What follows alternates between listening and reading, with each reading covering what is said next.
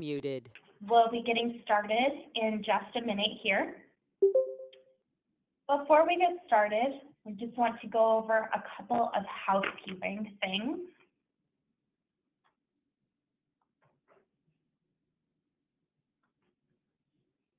So Lori, if you wouldn't mind just switching to the next slide so we can go over all of these housekeeping items. Thank you. Just so you know, the audience will be on mute to cut down on background noise. If there are any questions during the presentation, please use the chat box to submit them to the organizers, and we will get them addressed at the FAQ at the end of the webinar. You should also not be able to see any of the other attendees. If you can, for some reason, please again use that chat box to let us know, and we'll get that addressed. We will be recording today's session, and we'll be providing a recorded version to everyone after, within the next few days, so be on the lookout for that. Our host, Lori Rangel, will take us through the changes for Silent Manager 3.2, which is in production, as well as upcoming changes for Silent Phone version 6.0 for Android and iOS. Following this, we'll take a look at the 2017 roadmap, and we will be doing a live demo of Silent Phone before we finish out with the Q&A. Now let's get things started. Lori, would you like to introduce yourself? Thanks, Gabby. Hi, welcome everyone. My name is Lori Rangel. I'm the Director of Products at Silent Circle. I jokingly refer to myself as a reformed accountant. I spent 13 years in public accounting before turning to a life of systems administration and IT security work. I am a real life ninja in training. I've been studying Shotokan style karate for the last 4 years with my son, who's now surpassed me and is a junior instructor at the dojo. So taking instructions from your 14-year-old son is a rather humbling experience. I joined Silent Circle back in 2012 when it all began. So I've seen the evolution of our product set from the very beginning of disparate messaging and phone applications to what you see today in a unified application. Gabby, do you want to tell us a little bit about yourself? Thanks, Lori. As mentioned, I'm Gabby Arancibia, and I run marketing here at Silent Circle. I've been with the company since December of 2016. You can find me all over social media promoting our posts. If you're looking for the latest information about Silent Circle, follow us across social media on Facebook, Twitter, and LinkedIn. A couple fun facts about me. At RSA 1 year, Soul Asylum sang me happy birthday. Back in the day, I had some pretty awesome hot pink hair. Lori, should we get things started? No pictures or it never happened, Gabby. We'll get there maybe. Yeah, let's get straight into the agenda. What I'm going to do is go through an overview of the products with a slide deck. Then we'll talk a little bit about the roadmap for 2017, and then we'll jump right into a live demonstration with Android and iOS and some Q&A session at the end of that. Again, if you have any technical difficulties, please shout out to Gabby in the chat section and we'll try to get those resolved for you. All right, I want to talk a little bit about Silent Manager version 3.2, which we launched in February. In case you haven't been in the Silent Manager in a while, we've expanded the capabilities to include some admin-defined column sorting. This just creates a more personalized experience for the user page so that when you're sorting through the user base for reporting purposes or trying to locate someone, it's a little bit easier and more intuitive. And it also makes bulk editing of your newly added users a little easier. We've expanded that to work on the group page as well. So it's just a little easier to do some maintenance inside the manager. We added the ability to reset a user's account. This was something previously and still is available for the individual user. But what we've done now is passed that feature over to the admin. So in an instance where, let's say, the person is no longer with the company and you want to ensure that and you haven't really received their device back in IT yet, You can reset their account and it resets all of the conversations in Silent Phone and removes their devices from their account and any S3 files that might be hanging out there in the cloud. You can also privatize the user directory setting. So by default, everyone is visible within your organization in the Enterprise Manager, but you can make certain individuals private so that you can't look them up by first name, last name, or email address. We also added Circle and Circle capabilities.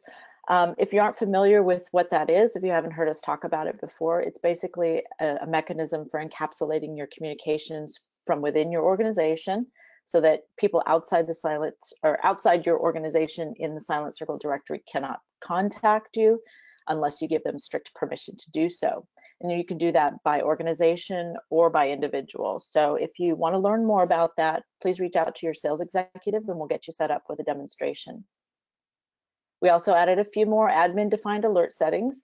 So if, let's say, someone deletes a device off of their account and adds a different device that you may not be approved, it'll alert you that that device has been added and you can reach out to them. We also expanded some capabilities, making it a little bit more useful with Microsoft Windows 10 Edge browser.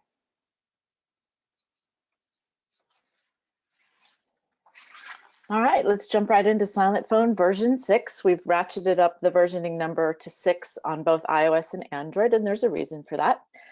We've unified the UI UX a little bit, but more importantly, we've introduced group messaging.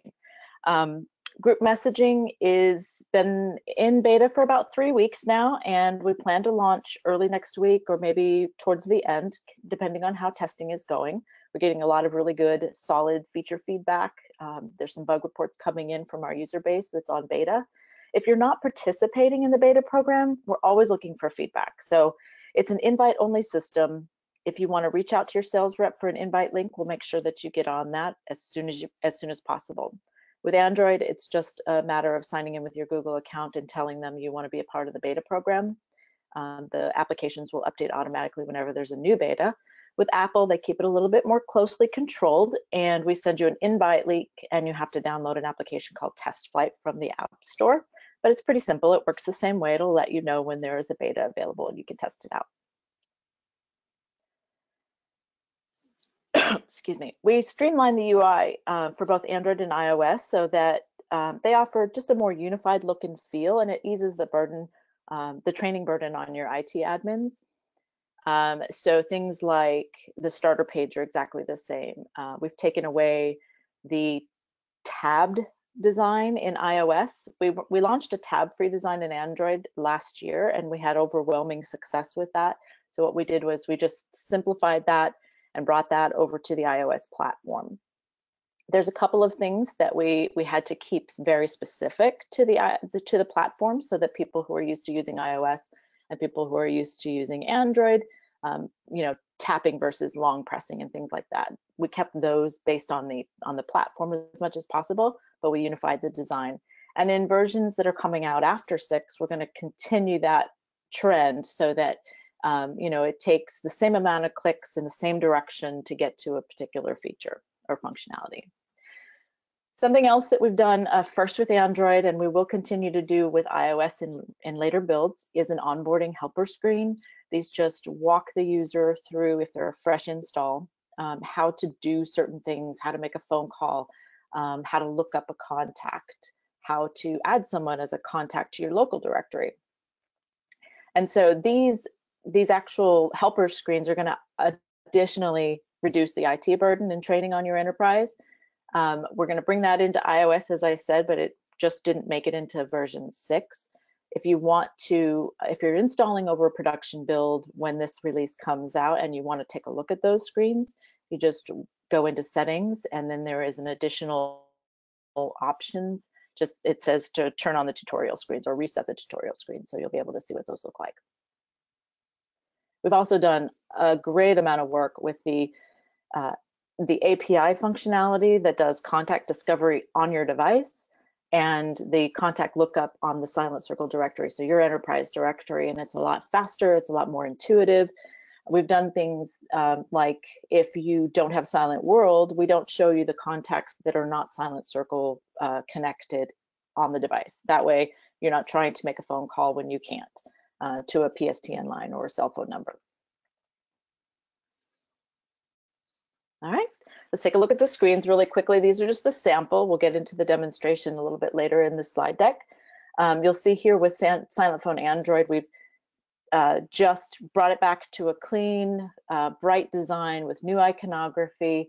The start button is exactly the same as it was before. You just press on the plus button there to start a conversation, and that automatically populates the local contacts that are Silent Circle related, and then you could just do a directory search as you had before, but again, as I said, it pops up very quickly. This is just a preview of the overview screens. As you tap on the areas that it's telling you to tap on, it will guide you through the next step, the next phase of creating a conversation. And again, we have taken some things out of the settings and streamlined the profiles so that they're in the same position on both iOS and Android. We did remove a few of the advanced settings. And again, we're going to open up a web portal for you to give us feedback on some of those settings that you may have enjoyed using before, but we took them out because overwhelming response said that they just weren't useful, or they were too complicated, or just not understood. And so we're going to bring everything back to a baseline and then start adding features that make sense for the enterprise. All right, and of course we have group messaging. We've been in trials now with upwards of 17 to 20 participants in the group. Anyone can start a group conversation. Anyone within a group conversation can add additional people, and there's some alerts to let everyone in the conversation know that someone's been added to the conversation or someone's left the conversation. You can do a lot of customization as well. You can change the avatar for the group. So by default, it just shows the group member's avatar, as you see at the very top there. You can change the name of the group, and anyone in the group can change that name. And again, you get an alert saying that group name had been changed. You can also jump into a private conversation with anyone in the group by going into the group details page. And I'll show you how to do that later in the demo. But you can tap on that person and start a private conversation with them. You can also really easily add people to your contacts list. In Android, it's just by tapping on the people icon with the plus button next to it. So if someone's been added to the group that you might not necessarily have as your local contact, you can add them very quickly. And again, this is something unique that we do. A lot of the free products out there take a snapshot of your user directory on your local device and then upload it to their servers, and then you become the product. We don't do that. We actually just peer into it. We do a matching with a portion of it that's been hashed up to our servers. And so at no time do we have your data on our devices or on our servers from your device. And again, this is just a snapshot of the user directory. What we've done is, if there's an exact match, we show that here. I don't know if you can see my mouse controls, but at the very top, you'll see the exact match. So if you're doing a search and someone actually has, that particular user ID, it'll show with an exact match here. And there's a little emblem here at the bottom of that avatar that says this is an actual Silent Circle user. And you can just tap on that person to start the conversation if that's your intent. Anybody that shows up inside your local directory will also, again, show up on your Silent Circle contacts if you have them there. If that Silent Circle contact has a username, they have a telephone number, it'll also show that telephone number as well. All right. Now, I'm showing you a preview of iOS version 3.2 just to give you a refresher of what it looked like before. We had the tabs down here at the bottom, and you had to click here to go to a contact to look someone up, click here to start a conversation, here to start a phone call right away, and here to get to the profile. And then after you got to the profile, you had to click here to get to the settings up here in the upper right-hand corner. That was just messy. I have a rule. If it takes more than 3 clicks to get to 90% of the functions in the application, we've done something wrong in the design and we need to go and look at it again. So that was the intent when we moved away from the tabless design. Again, you'll see it's very unified with Android. It's a clean white background with similar iconography. The plus button in the top right-hand corner is what we were used to seeing before, so we didn't change that for iOS. We're talking about adding that floating red plus button down at the bottom, just as we have on Android, just to unify it a little bit better, make it more prominent. We've changed, again, from the tabless design so that your settings are behind this hamburger menu on the left-hand side. It's a pull-out drawer. If you tap on that, you'll see your profile settings here in that second screen. Additionally, that green horizontal line indicator at the left-hand side is your network indicator. If that should ever remain red, or say blue and then turn green, or blue and then turn red again, close out the application or check your network connectivity, or both, because that means you're not connected to the Silent Circle servers. And as we did with Android, we've streamlined the settings page, the profile page. Everything is very much streamlined. We pulled out some of the more advanced settings that weren't being used or were not easily understood. And again, we'll add those back with recommendations from our enterprise customers. And the same way that the directory lookup works on Android, it now works the same on iOS. There were some variances in previous versions that were confusing to some folks, but again, very fast, streamlined. And here's a look at Silent Phone iOS version 6 group messaging details page. Very similar layout and design. Again, some nuances for the iOS platform. There's some, and I'll show this in the demonstration, there are some slide out hidden features that, let's say you wanted to add Alice Winter here, you just slide it to the right and you'll see an add to contacts button if they don't exist on your local contacts. There's also a way to make a phone call with them directly. Now, I will tell you that if you're added to a group and you don't wish to participate in that group, you just have to go into group details and say leave the group. However, you can't rejoin the group until someone invites you back. So if you did that by accident, or you had to delete the application for whatever reason, or wipe it, which we've left in the features, we've left the wipe silent phone feature. If you have to be added back, you just need to send a personal message to someone letting them know you need to be back in that group, and they can add you back. Anyone, not just the person who created the group. I will say that version 6 is compatible with previous versions. So if you're not ready to roll out to iOS 6 or version 6, Silent Phone version 6, what you'll need to do is let that person know that you intend to use group messaging, because the only thing that isn't compatible is group messaging. If you were to add someone who hadn't upgraded just yet, they don't get an alert saying that they need to upgrade.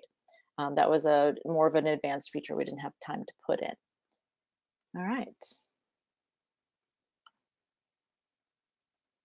And I won't go through the particulars with these screens because they're exactly the same on Android. All right, let's take a look at this is, again, just a very brief overview of the roadmap for 2017. We're introducing Silent Desktop.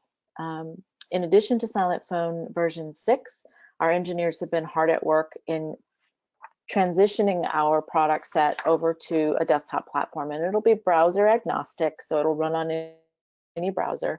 And at first, we're going to introduce messaging only, and then we'll start bolting on the features that you've grown to know and love about Silent Phone. So we'll have some video, we'll have file attachment, and VoIP capabilities later on down the road. And sort of a natural evolution of Silent Phone on the desktop is a meeting capability, and we haven't fully fleshed out everything that means. We're still talking about exactly what we want that to entail, but just as a broader tool set to have in terms of encrypted communications, if you have the ability to invite people to a meeting that's fully encrypted peer-to-peer, I think that adds so much more value to the enterprise applications. And again, we're still looking at the manager and how we can enhance that. We're looking at ways that we can do more policy control on the applications themselves, do more granular level policy control over the users and the applications that they're running, device specific things that we can do. We can control the number of devices that they can add. So we're really making this a much more robust management tool. Okay, and give me just 1 second as I transition to the demo.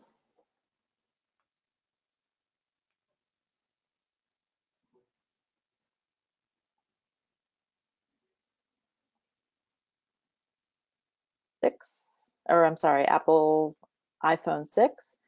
Very clean user start page, right? So let's start a conversation really quickly. Click on the plus button, and we're going to start a group conversation.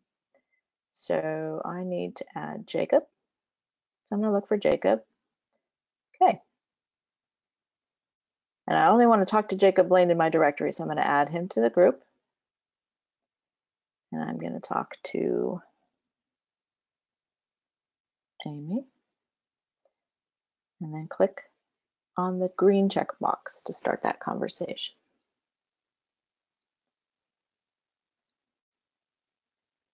Now, this is important. Jacob doesn't have any registered devices, so I won't be able to communicate with him. So everyone in this group that's been added knows that they have no registered devices. Okay, seems that way for Amy as well, which is not true. Let me just quickly remedy that.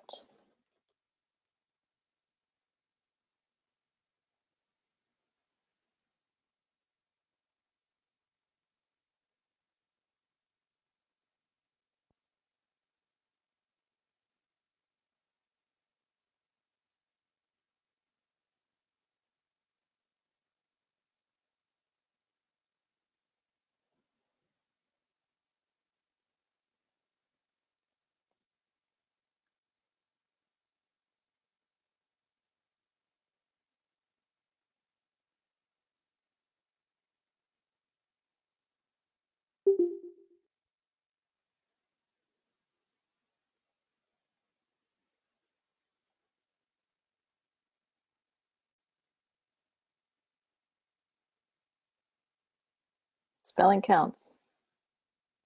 Okay, we're going to try it from Android and see where we go. Alice and Gabby, what is your user ID? I'll add you.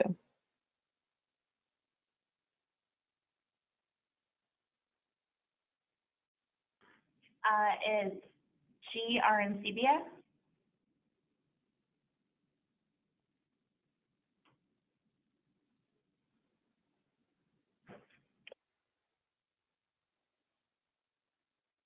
Okay. So as I said before, anyone can add members to the group. So Gabby, if I didn't get you there, I don't think I did, I'm sorry. Let's add you to the group, and then I need you to add an additional person. You can add El Rangel, okay? Can do.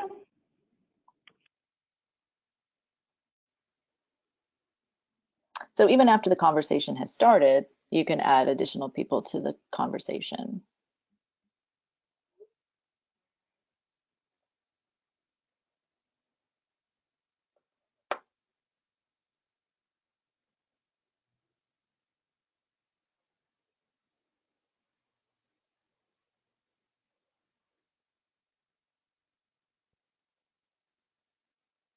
Okay, and you added me. I actually have myself as a different person on the Android device, so it looks like someone else joined, but that's me.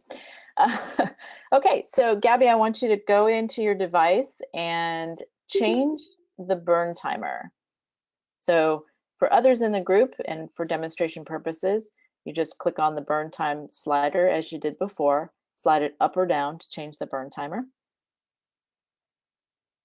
And Gabby's just changed it to 4 weeks. And you'll see I didn't touch that. Gabby was taking control and changing the burn timer. I'm going to tap on, it's a semi-long press on the group name at the very top. Let me go back and show you again. So up here in the black area where everyone's name is displayed, if I just want that to say product, tap where the group name is, backspace off of that, and we're going to say product.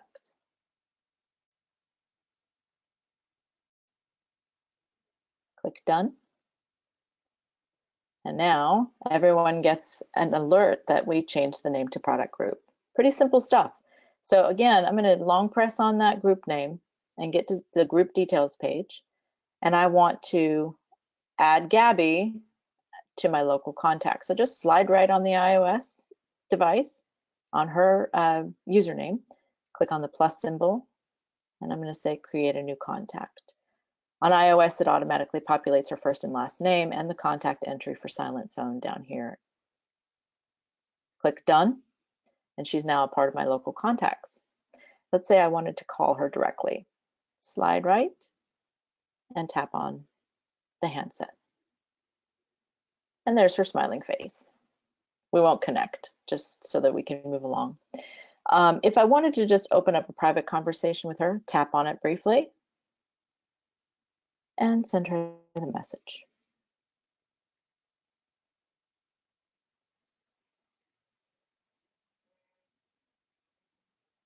And you'll see we've started a new thread with Gabby. So the encryption works exactly the same way that it did before with singular peer-to-peer messaging. You're doing a complete ratcheting key exchange with each of the individual devices that you're connecting to. So for instance, if Gabby had 2 different devices joined with the same user ID, these messages would populate to every single device that she had using its own encryption mechanisms. Very simple, right? I'll take a look at just very briefly the settings changes in iOS, and then we'll move over to Android to kind of do a brief overview of how that works. And again, it's very similar, so the learning curve is much smaller. Okay, so if you tap on the green hamburger slide out drawer menu over here, we lovingly refer to it as the hamburger menu, you'll see that you've got account, her avatar, her name, your name, I'm sorry, the user's name, and whether or not you're online. You've got the online indicator. If you tap on account details, it'll take you back to that familiar screen that shows what your phone number is, the organization you belong to, what your subscription plan looks like, and the number of remaining minutes. You can also, as you did before, check to see the number of devices that are provisioned with that user ID. And then just tap back to get back to the main screen. On the settings menu, what we've done, we've left the passcode. That was an overwhelming success with some of our customers. We have changed things in the user, the user interface. We've left native call support, which again is just a terrific improvement in the way that we answer phone calls on iOS, but we did streamline and take a few of the other advanced settings out of there that weren't being used.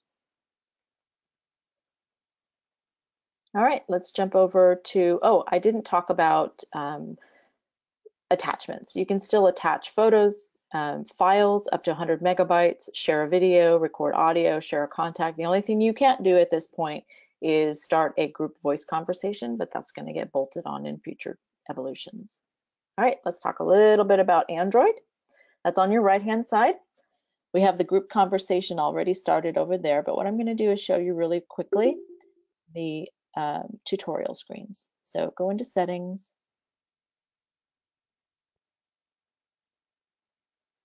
and under other options, reset tutorial screens. So now I'll see, oh, well, that's how I get to my settings account.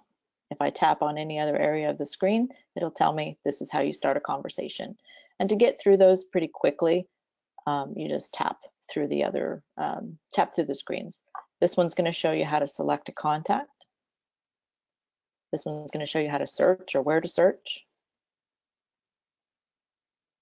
how to get to the dial pad. And that's it. Oh, sorry, there's another call screen. Once you get into the conversation, they've got a couple more other helper screens for you. And just tap on it quickly to just clean them out.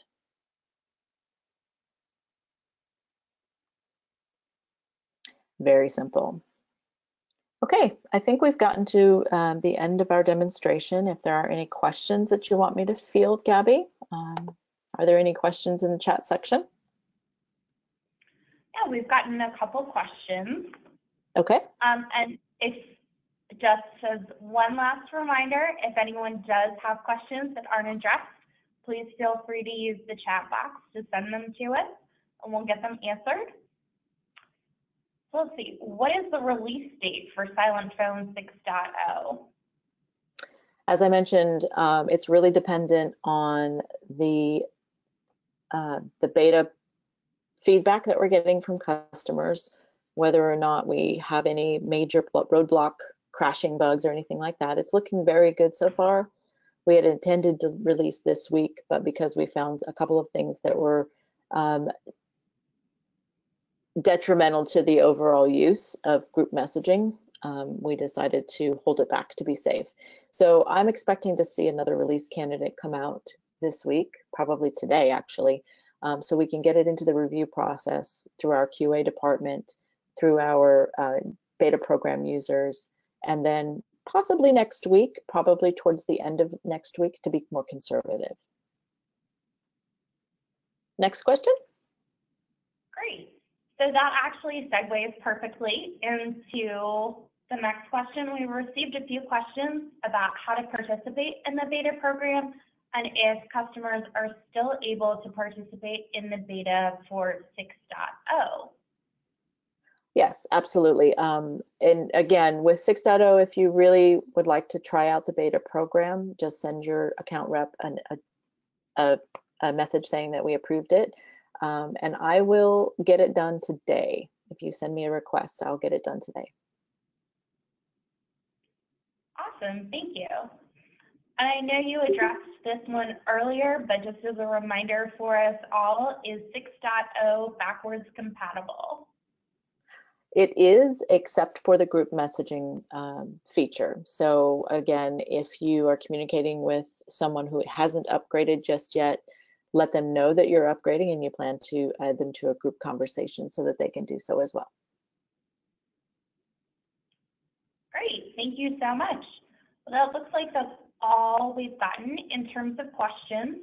If you do have questions after the fact, please contact your sales representative and they'll be able to get those answers to you. Thank you everyone for joining us today. Have a wonderful afternoon, evening, or day, depending on your time zone. And we will be sending out the recording of today's session in the next several days. Thank you. Thanks, guys. Have a great week.